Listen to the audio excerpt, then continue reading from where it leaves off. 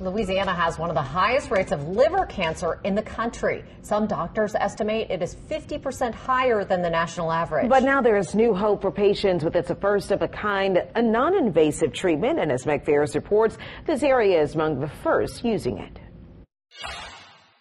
Louise Jeter spent her career as a teacher, helping students learn to read.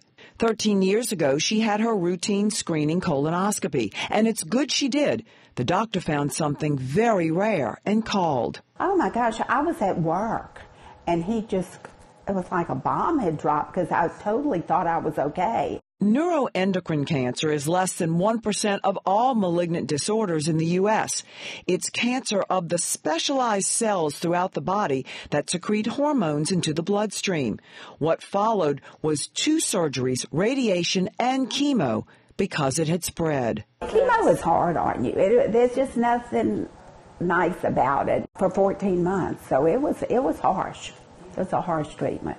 While her cancer is slow growing, doctors discovered it had spread to the liver, so she turned to new technology in cancer care at Omega Hospital in Metairie. We have been treating primary and secondary tumors in the liver with a lot of different types of techniques. It's just this is the first one that's coming out that just doesn't have almost any downside to it. It's called Histotripsy. It's a non-invasive and painless procedure that takes around 10 to 30 minutes, using pulsed high-frequency ultrasound aimed at the tumor.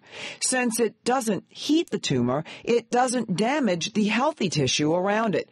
It's approved in the U.S. right now for liver tumors, but surgical oncologist Dr. Mary Maluccio says on the horizon is treating tumors in the kidney, then prostate, breast, and pancreas. She'd like to one day see it used in head and neck cancers. Here at Omega Hospital in Metairie, it was one of the first dozen places in the U.S. to get the Histotripsy machine, and now there are only about 3 dozen in the whole country. We've heard numerous calls from the ones who've had it. It's helped their cancer markers.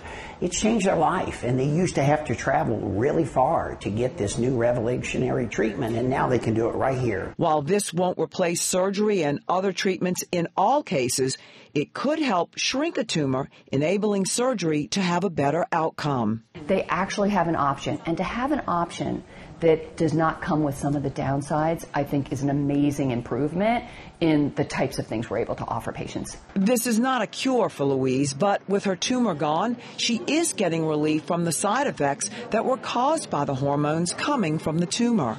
Oh, it's given me lots of hope, and it's given me lots of hope for other people. Meg Farris, WWL, Louisiana. Alcohol diets high in red meat and jobs that expose workers to air pollutants put people at higher risk for liver cancer.